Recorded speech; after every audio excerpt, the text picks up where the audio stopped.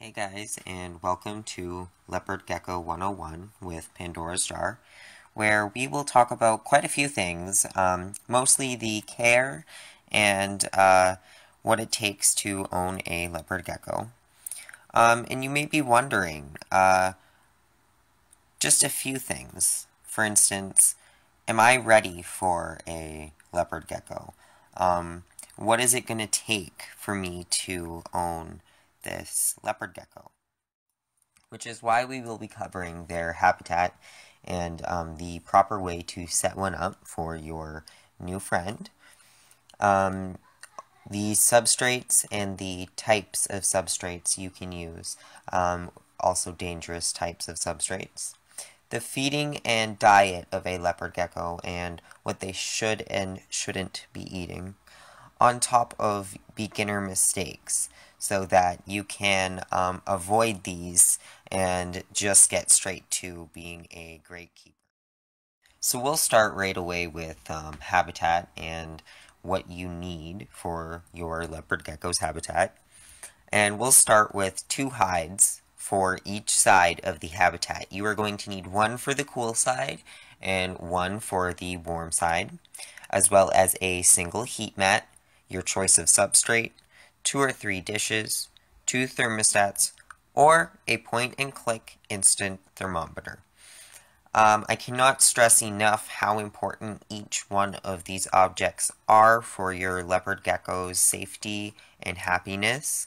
Do not skip out on getting any of these, and do not even think about getting an animal until you set up your environment and at least have it running properly for a day or 2. Otherwise, you are risking your gecko's health and safety. Another thing that I would like to cover is your main tank or tub or container. It should be 1 foot high, 10 to 20 gallons, with good ventilation and a cover to make sure that your leopard gecko cannot get out or escape. Which brings us over to what substrate is best. I have never had a problem with Eco Earth or paper towel, or both. Sometimes a variation of the two of them really gives diversity to the leopard gecko. However, I've noticed that a lot of my geckos prefer a natural environment, and so I typically stick with Eco Earth. My main concern, though, is what substrate is worse. We'll start with listing them off. So we have reptile carpet, any variation of sand, moss or sphagnum moss, nothing, or wood. Reptile carpets can rip out the nails of your leopard gecko, and sand, moss, or sphagnum moss can actually impact your gecko. Nothing at all can actually cause your leopard gecko to burn their stomach, and it's just really not an ideal environment. And as for wood, you can have some wood in the environment, but you definitely don't want to use it as a substrate. It is not a normal substrate for a leopard gecko. The closest thing you can probably get to their natural environment is Eco Earth. Despite to the contrary of belief, leopard geckos do not live in deserts. They actually live in a greenish type land with rocky caves and such, which is where they will typically go. So really, paper towel or Eco Earth is much better. You don't want to do any of the other substrates I've listed, as it can cause harm and health problems for your animal. Which is why I come back to the topic of hides. Hides are very much like caves, hides, they're the same thing. Leopard geckos are nocturnal creatures, and they actually spend most of their lives in these hides or caves, if you will. So it's very important to keep 2 hides at least for your gecko to hide in, which brings me back to actually temperature. You want your enclosure to have a cool side of 70 degrees to a gradient of a warmer side of 90 degrees. So I think if you look back in the video, you'll remember those thermostats that I mentioned. Yeah, those are extremely important. You're going to want to put those on each side so you can monitor your temperature. So what do leopard geckos eat? How often do I have to feed my gecko? Well, it all depends on the age, actually. A baby, which is a 0 to 6 months gecko, can eat every day, whereas a juvenile, a 6 to 12 month gecko, can eat every other day. And an adult, which is over a year old, can only eat every 3 to 4 days. Otherwise, it might die. We'll get into that in another video eventually. It's quite an interesting topic. How much am I going to have to feed my gecko? Well, geckos eat mealworms, crickets, dubia nymphs, and superworms as staple diet. So 5 to 10 or 10 to 20 depending on the gecko. All of these feeders can be fed daily for whatever size your gecko is. You will notice that some geckos prefer other feeders over other kinds. So here we have Draco, who actually will eat anything that we put in front of him, whereas we have some other picky geckos that decide otherwise. Which brings me to treats. What about treats for your gecko? Surely an animal must have a treat once in a while. So for leopard geckos, you can feed them waxworms or hornworms, but you only want to feed them every 2 weeks. Anything more than that is going to be unhealthy. Babies also should not get any of these. Once they hit juvenile, you will be able to reward them with treats every couple weeks. You're also going to need supplements. This is very important. You're going to need calcium with D3, calcium without D3, a multivitamin powder, and water conditioner. Each and every one of these supplements are extremely important for your leopard gecko's well-being, and I can get into the reasons why in just a moment.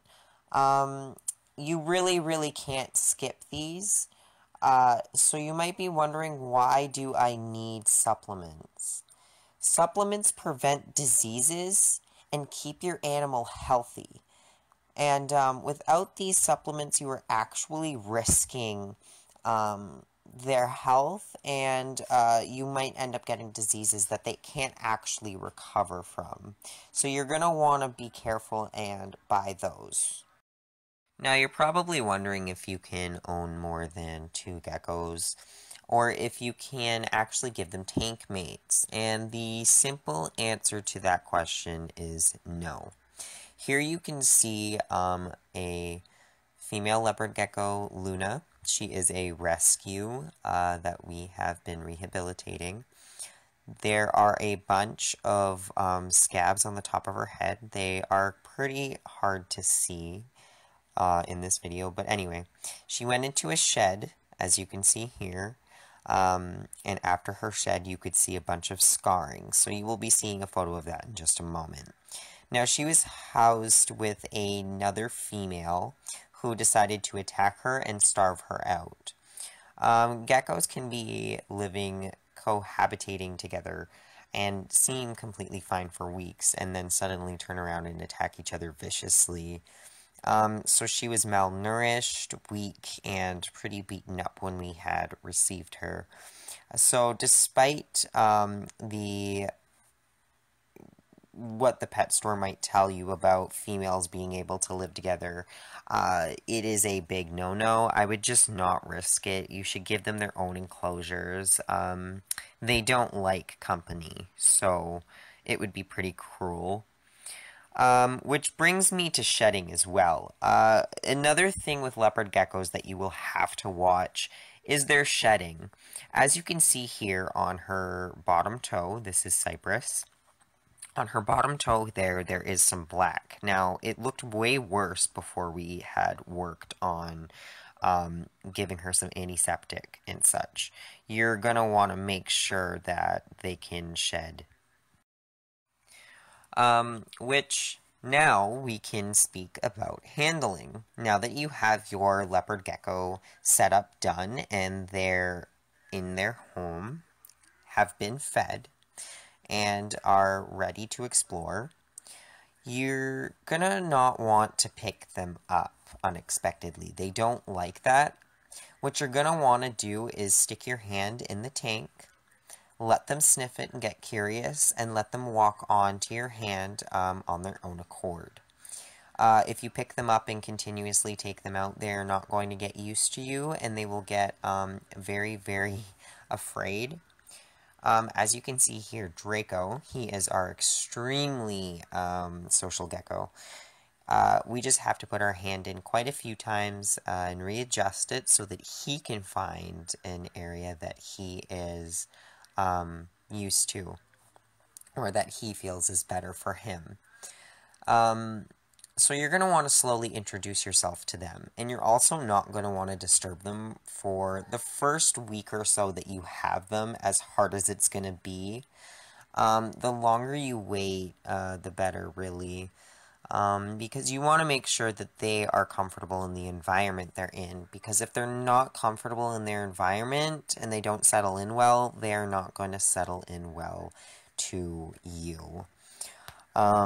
So here I will show the update on Luna, just so everybody can see the difference in appearance from her to other geckos. You can tell that her body is swollen, and she is quite relaxed here. But yeah, you just want to be careful with them when you start. And lastly, we will talk about beginner mistakes. Now, this one's huge. Lights. Do not, under any circumstances, put your leopard geckos under any lights. That includes lights that they claim that they cannot see, like moonlight or anything like that. Let your gecko settle in. I know it's hard, but letting your gecko settle in is a huge part to owning a gecko. Which brings us to noisy rooms. You do not want your gecko in a noisy room, or otherwise they're never going to come out. And feeding during the daytime is also a huge beginner mistake, because they're nocturnal animals, and I can guarantee you that a leopard gecko is going to be way more happier if you give it a proper schedule. So feeding before bed is the best. I hope this video helped you figure out whether or not you are ready for a leopard gecko. Thank you for watching, and I hope you guys can hit that like button, subscribe, and let me know what you want for future videos.